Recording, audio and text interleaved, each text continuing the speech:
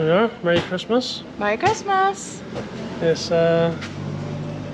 midday, Christmas Day. Santa's been. I've been busy building things, namely a netball hoop, putting two TV leg things together, Xboxes. Yep. And I had a massage cushion for my office chair. What else?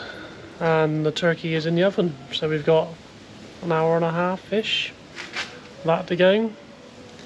So yeah, I don't know what it is, 20, 26, 27? Sun shining, sky's blue.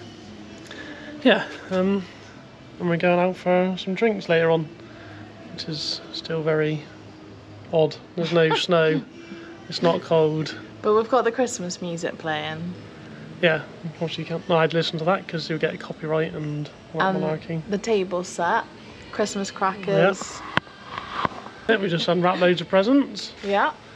Loved all my presents, thank you very much. Yes, we've both been very lucky, all of us, haven't we? Yeah, kids have been lucky. So it was our first Christmas, you know, in Australia. Yeah. I know, and we were also saying this is our first and last Christmas in this house, which is also weird. Yeah, next Christmas, different house. Yeah. Still in Cleveland, I'm guessing. Hopefully, fingers crossed. So yeah, we'll catch up with you when the turkey's done.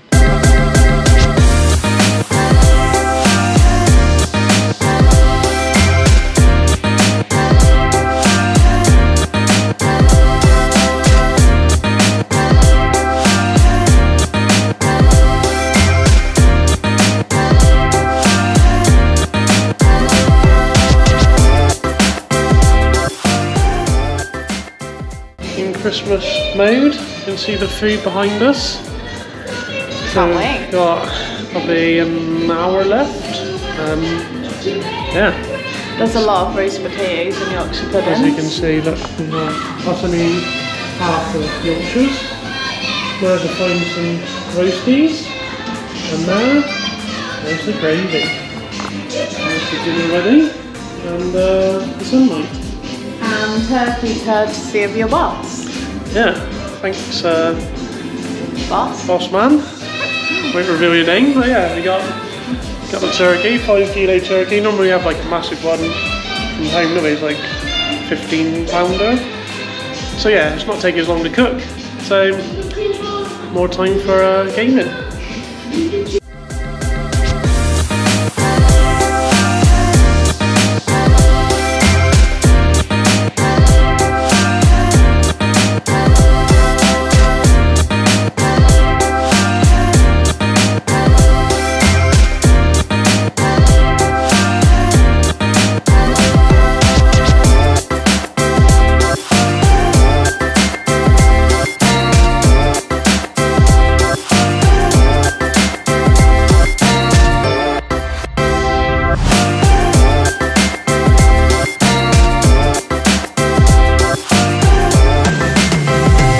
Well, here we are. If you can hear us, a bit windy, but made a surprise trip to the beach on Christmas Day and it had to be done. It's 4 o'clock in the afternoon. It was 31 degrees, I think, last time we checked. So yeah, Merry Christmas. Happy Christmas. We like just said in the cars, like we've done Christmas, now we've like fast forward to summer in only like a few hours. Weird. Yeah, here we are. We're just gonna chill out here for a little bit. So yeah, Merry Christmas everyone. Thanks for watching. And we'll see you in a bit. Hello again. Update from the last little snippet we did. It's now New Year's Eve. Happy New Year everybody. By the time you watch this, it'll probably be 2024. So yeah, here we are. It's hot. The sky's blue, the sun's shining, and we couldn't be ending 2023 in a more amazing place, right? No, it's the last few days we've had storms. Yesterday we had a thunderstorm to wake up to, which is something I've never encountered before in the morning, but yeah, it's been baking hot. Yesterday was cooler, which was actually quite nice for a change, but last few days before that they were like it's up like 40 degrees. Yeah. So yeah, it's been pretty hot. What have you been up to? Well, we just realised that we need to register our dog. So if you are bringing a dog to Australia and you go through all the stressful dog export process and then get your dog here and you think everything is done, it's not. You need to register your dog with the council. So that's one of the important things we're doing in terms of admin. Yeah.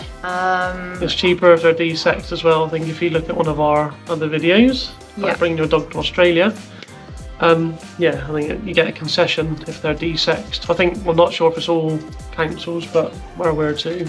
Yeah, it's only like $28 if your dog is desexed, and that's for a year, and you have to renew it every year.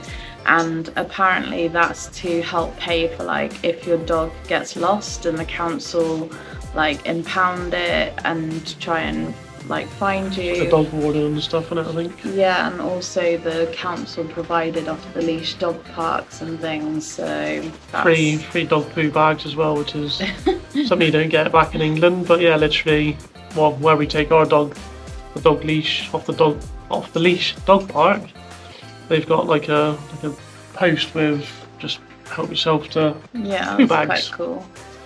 So that's it in terms of admin. Shopping wise, we've just bought a new sofa because we felt like one wasn't enough. Yeah. Even though it fitted us all, the dog likes to also sit with us. That's 5 on a sofa, and so yeah, we just bought one more just to be a bit more comfortable. Yeah, so that was handy. We've just taken the Christmas tree down, so Christmas is over. We've packed it away. It's in the corner ready to go with our stuff when we move in like Easter time. Yeah, April, I think it's due. Yeah.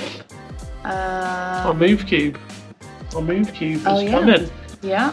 Got a date, I think it's the 2nd of January. So yeah, that all came through. So yeah, I think again on our previous video to do a new move cube, we got an hour and a half to fill it up. We've now got 45 minutes to unload it here, and the driver is not allowed to help you with anything, whether they do or not. I'm not sure, but it should be easier to offload than yeah, you haven't got to try and pack properly. You just literally got to yank everything out.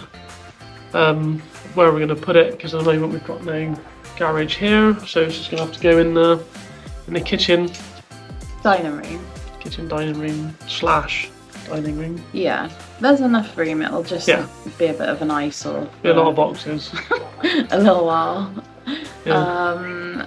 We also, I think we said in a previous video about the dining table and chair set that we bought. We've now moved that outside to make way for the boxes. This is what you're sat on. You viewers are sat on our table.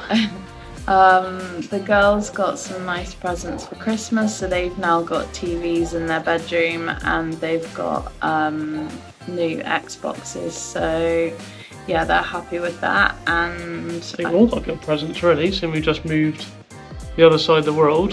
We seem to have more expendable income here, don't we? So yeah, I know a lot of people say Australia's a bit more expensive. I know some food is, but other things aren't. It's again thinking like things are half price, and they've got to kind of stop doing that. But yeah, definitely some things are cheaper, some things are more expensive.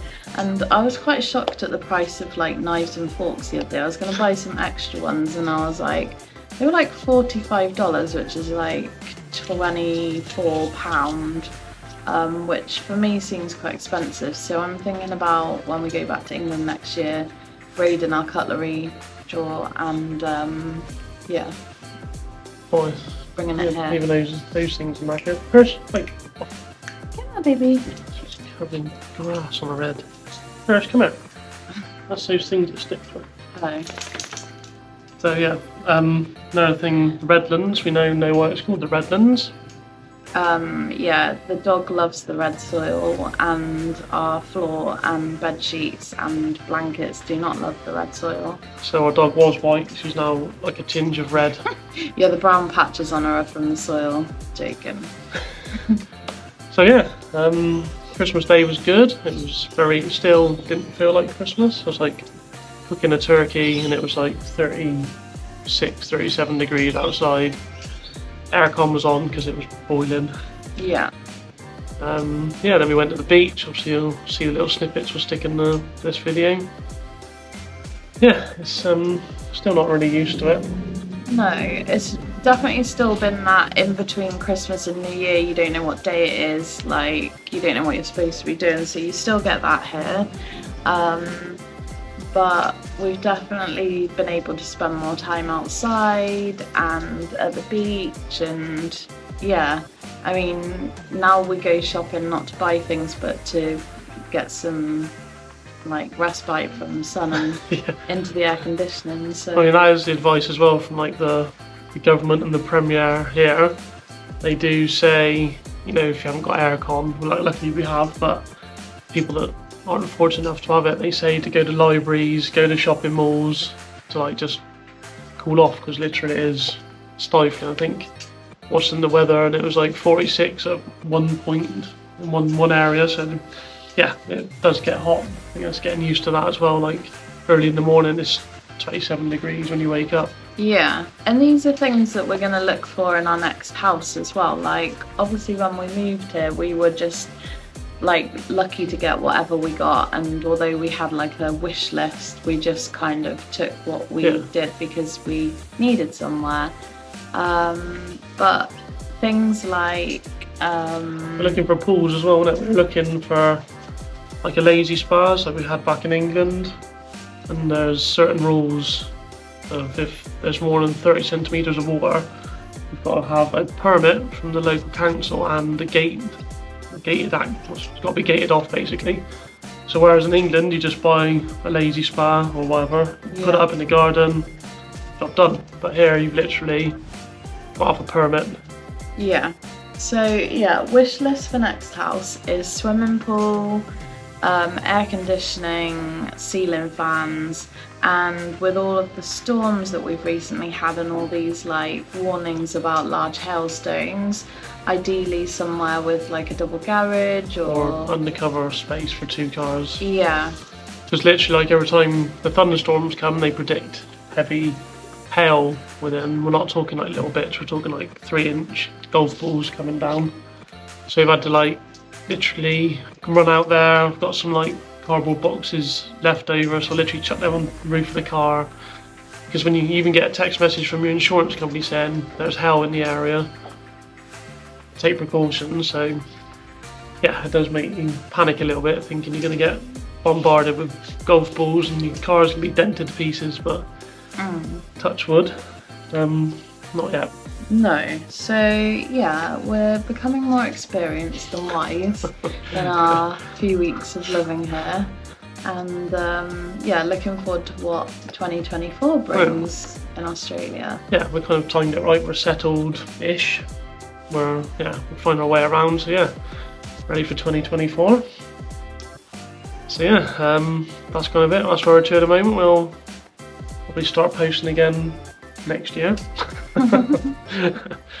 So yeah, with more adventures. Yeah, but thank you for watching, thank you for the comments. We're really amazed that people like are waiting for our next video and they actually want to watch us, like. So yeah, and obviously like we're really glad to be able to for people at home, like family and things, to be able to watch our videos and see what we've been up to. So all good. Yeah, so thanks everyone for watching, and your usual line of like and subscribe. That's the one, it's free, help us out. So yeah, thanks everyone for all your support, and we'll see you next year. Happy New Year. Happy New Year everyone.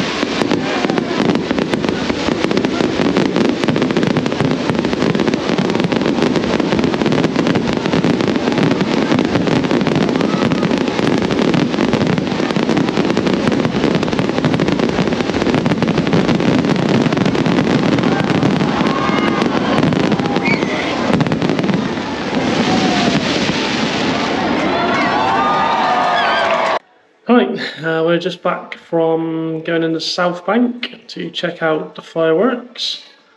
It was quite a good display. Yeah, it was amazing. And it was free. And was it the Mayor of Brisbane? I think that's what we call him. He laid on free train travel from 8 o'clock till 5 o'clock AM. So yeah, it actually cost us nothing to get home. Yeah, and it only cost us like $7, maybe the equivalent of £3.50 to get all the way to the city to watch the free fireworks. So that was all good. Yeah. And yeah, we managed to watch it before the rain came because they started about 8:30 and went on for quite some time, didn't they? Probably at least 15 minutes, I think. Yeah. Like constant bang bang bangs. Yeah, they were very good, very loud, very colourful. Yeah. And yeah, literally got off the train, went and grabbed a quick Macca's. I know, it was quite a very New Year's Eve dish. But yeah, got off the train and smashed it down. So another free light storm in the sky again. But we're home in the dry and the warm, and we're just waiting for midnight now, and we're gonna give our besties a call back in England and have a glass with them. Yep, raise a little glass. Obviously we're a bit further away this time and in the future, so I think it'll be 2 o'clock with them, but midnight over here. Yeah. So anyway, we'll stick a video of the fireworks. Hope you enjoy and have a good New Year's, everyone. Yeah, see you in 2024.